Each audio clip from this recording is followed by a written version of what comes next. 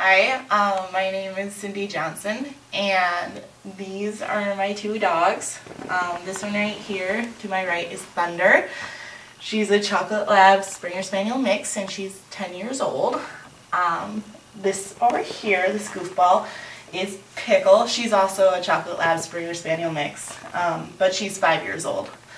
As you can see, Thunder was a rescue, and we got her from a family friend, but then Pickle here we got at Humane Society, and they both eat science diet, but and we have to feed them on portion control and time control, because if we fed them at free choice, they would eat everything possible.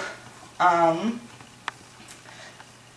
special things about them, I guess, is Thunder.